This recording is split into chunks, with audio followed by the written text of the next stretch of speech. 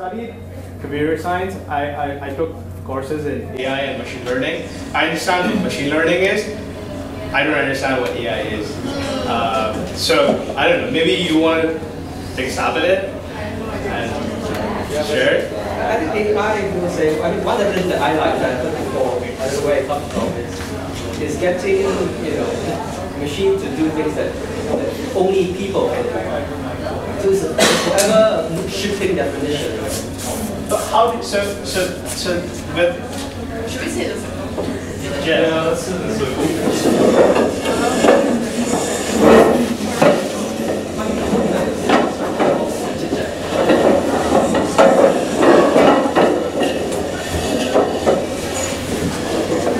So what I understand is that machine learning is teaching a machine how to perform certain tasks or activities the way a human would do it, or not necessarily human, but teaching a machine how to do something, right? And you generally can't teach. You can only you can write an algorithm that would do one thing, but if you wanted the machine to learn by itself, which is what machine learning implies, you start feeding it data, and then based on the base algorithm, it tries to understand how to use that data to make better decisions.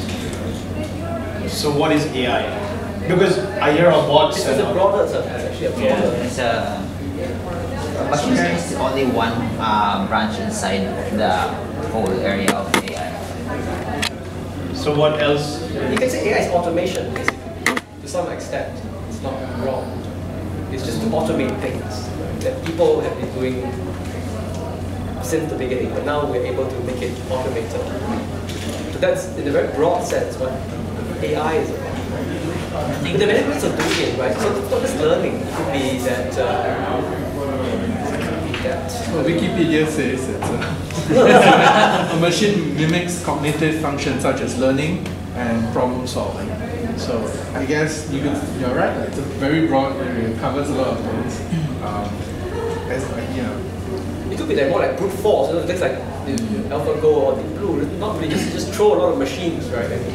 It's more like brute force. It's not really like super intelligent, right? It's just like trying to use the fact that you can run many cycles of machines faster.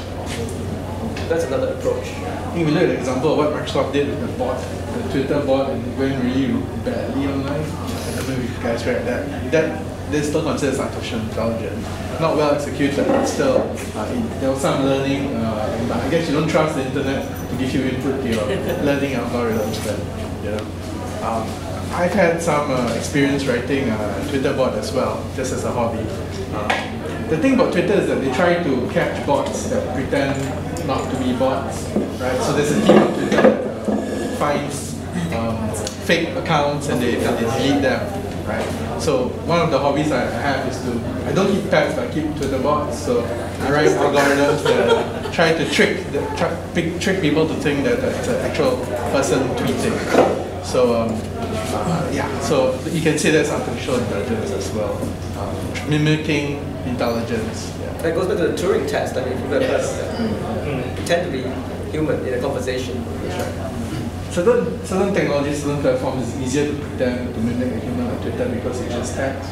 Facebook's a bit more difficult because there's so many more mediums of sharing. There's more conversations going on Facebook. So just going a level deeper. I think we can just share. I'm just going to say that two things. One is the way commercially used the phrase AI is like just like all the shop. Like there's no like governance of the term. And so it's difficult to put a box around it because firstly people use it, a salesman might use it to sell something, and a researcher might agonize over like what's in it and what's not in it. And depending on which researcher you go to, they will cut the domain in different ways. I was wondering whether just to put up as like a starting point, like 3 like concentric circles, ML right in the middle, and for that superset you have AI, and another for that superset you have like general AI. Then you kind of like talk about what's in one and not in the other, stuff like that. So I'm not sure what I'm saying. Maybe that's a good idea to put that up somewhere.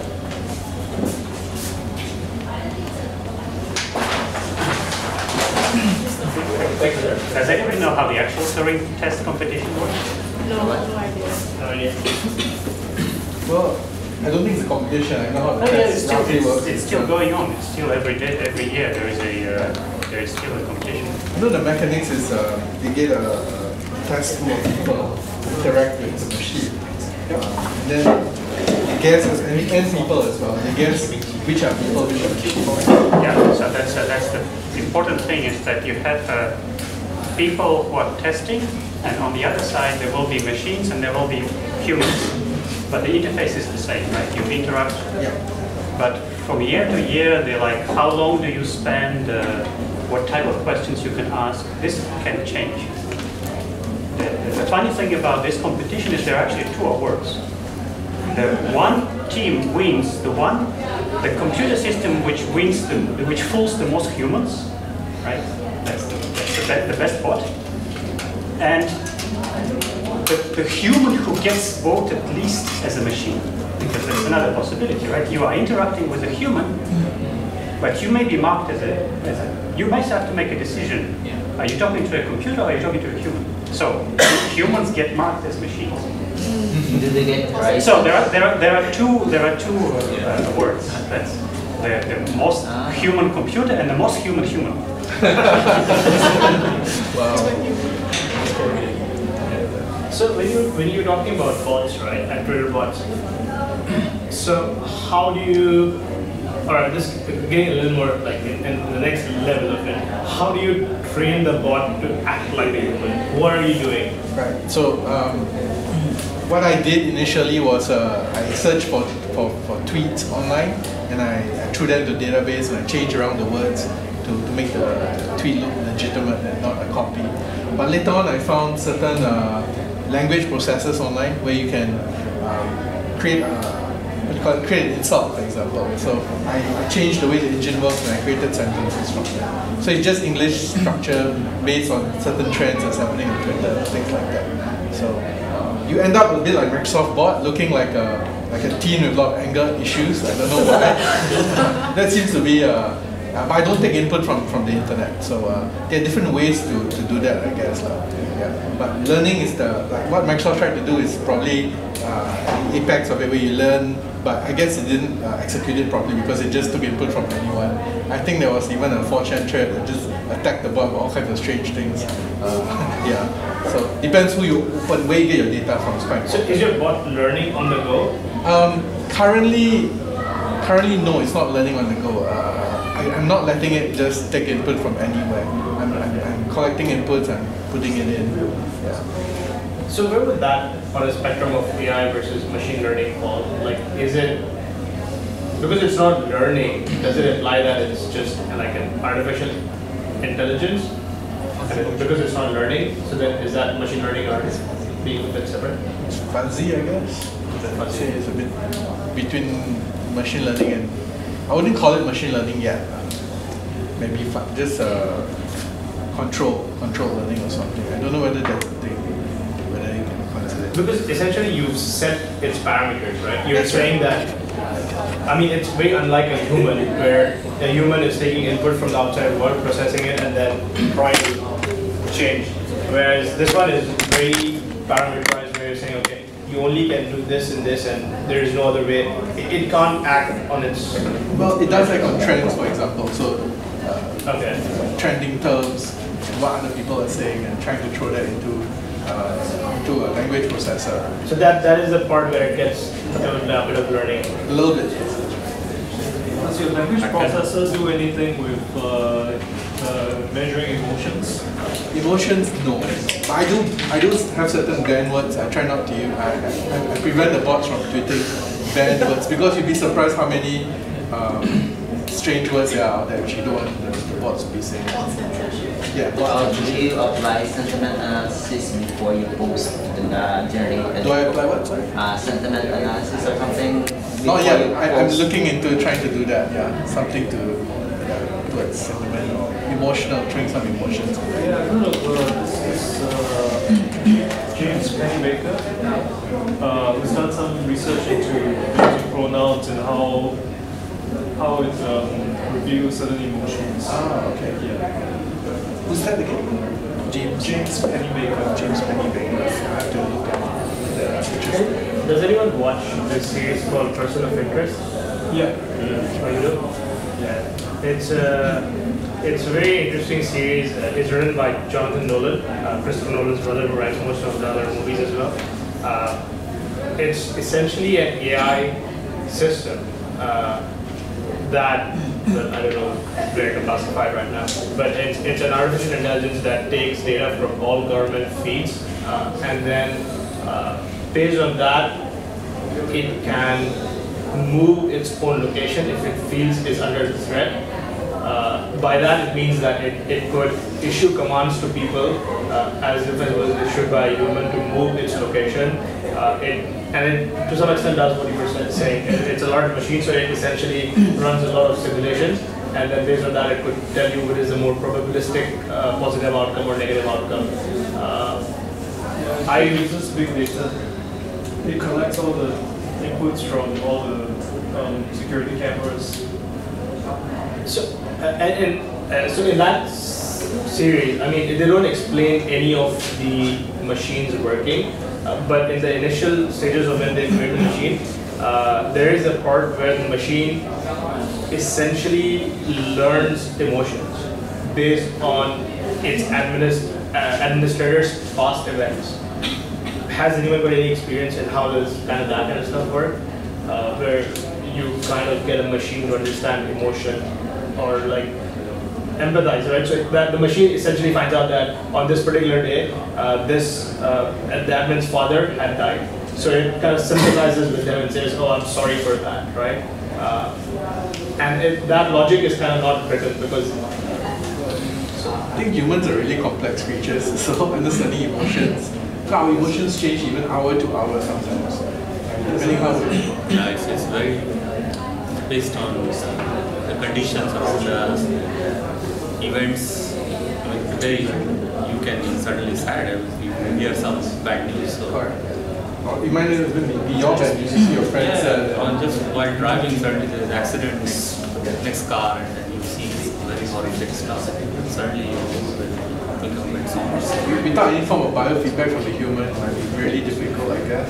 From just maybe facial recognition could work, I guess. I've seen some science fiction movies where they look at the person's face and they try to get the emotional profile of the person. You could also analyze the text strings, for example, tweets. And you could, even from someone writing a tweet, you could measure some emotions and get some traits. Have you ever, going back to your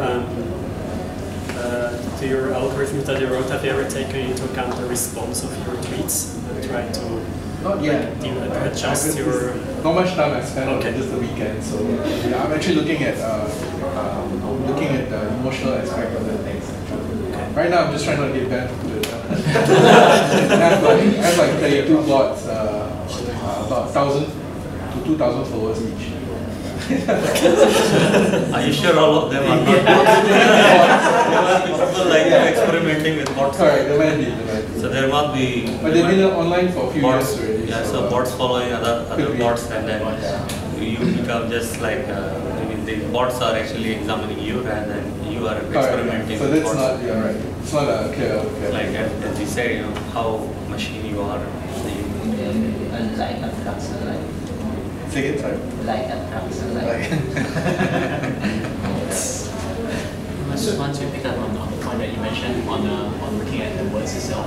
I think one of the areas in AI, probably within machine learning, there are these supervised and supervised problems, right? And in the AI lingo, that falls under things like reasoning, things like learning, and things like problem solving. These are the ones that the guys use in AI to kind of equivalent the machine learning lingo.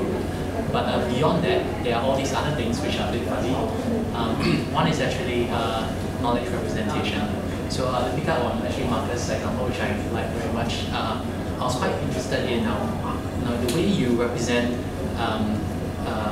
like a chessboard to a program.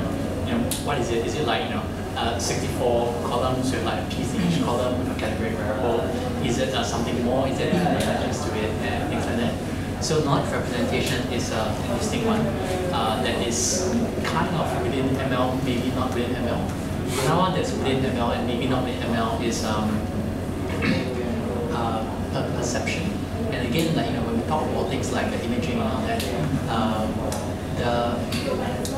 it's powered by machine learning. But for a program to know that it's hot, and the same program to also know that I'm near to a wall, and the same program to also know that I'm gonna do this thing because I'm near to a wall and can move away.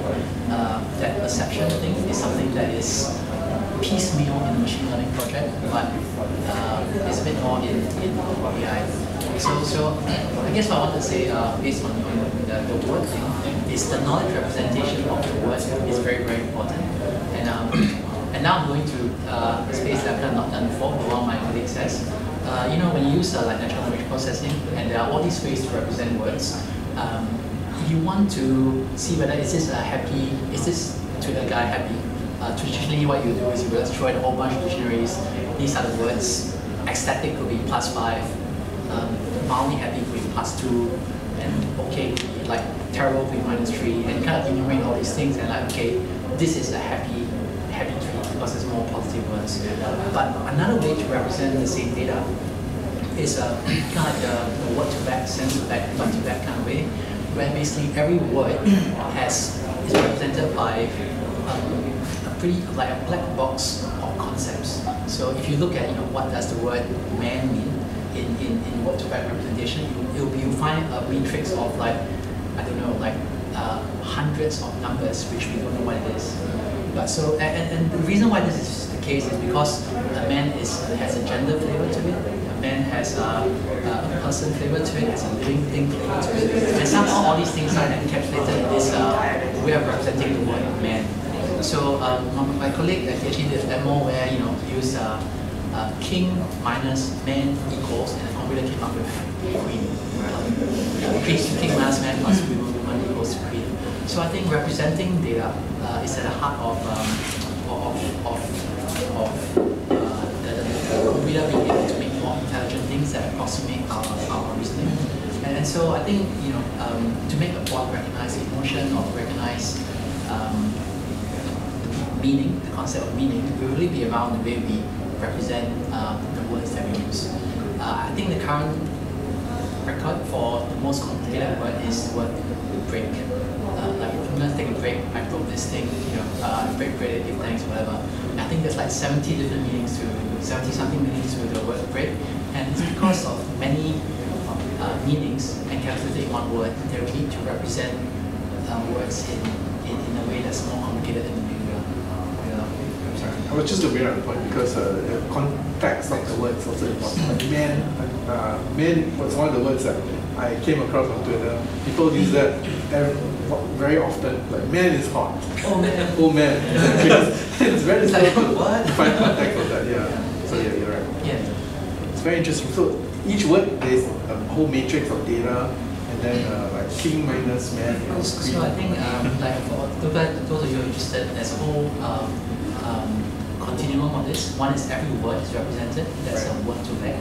And the other one is the more difficult one where every sentence is represented, where it's like, oh man, if man is next to oh, it's probably not a real man, that kind of thing. And so it's, this bit I've not done before, I have a colleague who's looking into it. It's also the like menu. Menu. One of the takeaways from it is English is probably not the best word to do language processing. So is there any kind of information on what kind of language is best for machine learning? Don't know enough about languages. Because my training is in English. So going back to the chess example that you were discussing and the probabilistic values that it gives, does the machine remember all, or is it, one, does it do it? Does it remember all its permutation and the calculations that it does, so that it can use that in a future scenario? That's one. Second, is it efficient to do that? Definitely is. One obvious thing you can do is, because you make moves within one game, right? So this is what earlier topic about that. But we're talking about playing games and you make moves, right? My move, your move, and that kind of thing. So because after your move, it's going to be my move again, right? If I remembered what I looked for, or what I explored, the possibility space that I explored in my previous move, I could build more on top of that, right, rather than clean slate every time. So then does the probabilistic number change? So the numbers that you were 0.6, 0.7, Yeah, 0.9, it will change. so it changes that and it keeps a record of that over time too. Yeah. So that's how a single kind of bot grows. Would that be the right? In a sense, you could say it is, in a sense, growing by exploring more possibilities as you play longer. You could say it's learning in some sense. It's learning because it's keeping. I mean, it's very akin to how humans would learn, right? I mean, although us as humans, well, again, for the bot, it's easier to do. I guess for us as humans, if you make a move, you remember that move whether it worked or not. But you would not have a set somewhere written that you had thought about all these 5 other moves, which the next time you play a game and you fall in a similar scenario, you would simulate that one move. But the machine says it's actually very simple statistics. It's just counting how many of the future games I won. That's it. I mean, in a very simple way, if you just do that, it would work pretty well. Just count. Remember that all of the futures I tried out, 5% I won. So it's actually probably not a good place to be, right? Because 95% I lost. Things like that. So it's like quite simple statistics. So it's using statistics to just map it. But in your case, like there was like a trillion possibilities. How do you break all of that? Yeah, so I think I can talk about that. So the idea is, again, back to sampling. So we can't do all the trillions of possibilities, so we just do a random one, right? Then over time, we will sample the space. Okay. Remember how many times we did it. Wouldn't you limit? I don't know. Just actually totally wrong. Just hypothesizing. Yeah. Wouldn't you limit, say if there were 10 raised to 46, I think, right? Chess, yeah. Chess. If you limit to a certain number and get different machines to run different numbers, of course, and then let them go against each other where all the possibilities are mapped, right? So if they all say if a certain state had 4 possible future scenarios, you run against each of them, and since it's a machine, the other side could run the other possible scenarios, and then keep a record of all that, which could then be collated into a single machine. Is that how it? They do exactly that in AlphaGo, for example. That's why you have a cluster of machines. They can look at, because it's random futures, right? Each of the machines could look at a different random future. Then you aggregate the statistics out of your thousands of machines. They do exactly that. I didn't know that, so I learned something. That is what I wanted to learn. Okay. Understand how machines work. Yeah. Okay. And what happens in scenarios where there are dependencies? How do they resolve those? What do you mean by that? So, like say for example, there's a scenario where so the variables are not independent, right? The variables are dependent where if one variable did something, it would affect the other variable, or the output of the other variable with something else would change. How do scientists or do researchers try to solve these problems, or they are like, okay, it's too hard of a mathematical problem or computational problem that it's worth making just guesses of certain things and running with them? Many ways to parallelize or distribute the computation so that you can utilize many machines. So I think one of the ways you can do it is just do it at the very top, where the very first move you're going to make. And that's clearly going to be independent, because after that, it's all. If you try to do it nested inside, I guess it's more complicated. Because you say, if I make another move with mine. Yeah, so for example, like I was reading about this, a certain example where, say, there's the idea of independent variables and there's some theorem around it. I can't remember most of it. But like the idea was that a grandmother has a lady has 5 grandchildren, and she gives them every year a chocolate on their birthday or on New Year's, right? Now she needs to decide out of 10 chocolates which she knows from past data that out of these 10 chocolates, every child likes a certain chocolate. But then there is a dependency. So if the first child takes a red chocolate, the second child, because his tendency is to take whatever the first child takes, he takes a red chocolate. So trying to guess what is the best allocation of chocolates that needs to be there there are too many possibilities. So what happens in those scenarios? Like chess is still a confined problem, right? In this case, because the dependent variables keep changing, since the variables are dependent, how do people look at such problems? I think that the traditional technique there is always just to look at the parts that are independent and try to just break it along those lines. I mean, even look at in probability, I mean, if you have a distribution over multiple variables, right? It's actually a very complex form because it's going to be you need a lot of numbers actually, right? Represent the distribution over 10 variables, for example, right? Because for each of the combination of 10 variables, you have one probability, right? So actually, you need a very large. Even to represent this distribution is very complicated. So what people do is normally you just say, well, probably these three are related, independent, and so on, and these other three, then they are sort of these two groups are not dependent. So you can sort of factor in two separate distributions, which are like half the size in some sense, right?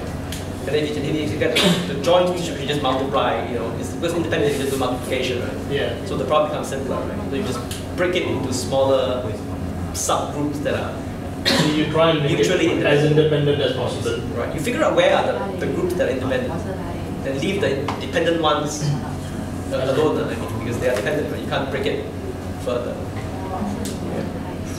want to have a go at answering that question as well. So I think this question is really a bit of a rabbit hole. You can go like quite a lot into it. But I think I've seen like two approaches to approach a problem, and it depends on who you ask. So within, I guess like some of data science people, there's like almost like two religions. One are people who are kind of grown up through the mathematical modeling and statistical modeling, and when they see dependent variables, they will use their intuition, they'll do interviews, and they'll try to explicitly account for all these things. So you have like 10 variables, plus a whole bunch of log variables, interaction variables, and they will hand code these things like, I will account for all these things that I expect. The other school of thought are the people who kind of grew up via the comp science ML kind of groups, like, you know, give me the blackest of black box, I don't know, I don't care how it works, but it works better than you, so haha, kind of thing. And so they were just like, okay, stuff that I won't use anything linear, I'll use extremely non-linear thing like one of those deep learning neural network algorithms that would code up its own features, and I don't even know what features they're coding up, but it can account for dependencies, multicollinearities, all these things. I don't know which ones they're accounting for or how, but they, by choosing the right algorithm and putting enough computing power behind it, like real. So depends on who you ask. I've seen both of these things go in parallel, and the stats ones are actually weaker, but they are understandable. So you talk to a person like, you know, yeah, you got 81%, I got 78%, but you know what, I tell you what's going on. That guy's like, kind of, I hate you, but I don't care.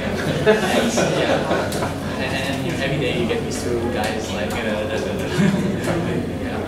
But it's a very classic example from statistics, right? I mean, it shows well, not statistics, maybe from classification, like spam filtering, right? Like there's an email spam or not, right? And then the early days was something called naive-based classification, right? They read a lot of that. So that the example I was trying to give, the grandmother and the children, that is where I was trying to understand naive-based. But what they do there actually is they just make a simplifying assumption. Yeah, pretend that everything is independent. Right? Even though they are dependent in reality, but they just pretend that they are independent. And it works really well actually, even though it's not, the assumption is wrong. But somehow, well, I think we still don't fully understand why that's the case, but sometimes you just ignore the problem. Right? If there's still a problem, you just pretend it doesn't exist and move along and see if it still works out. It may. We have to close this session. Okay. We have lightning talks in the next. Thanks a lot, guys.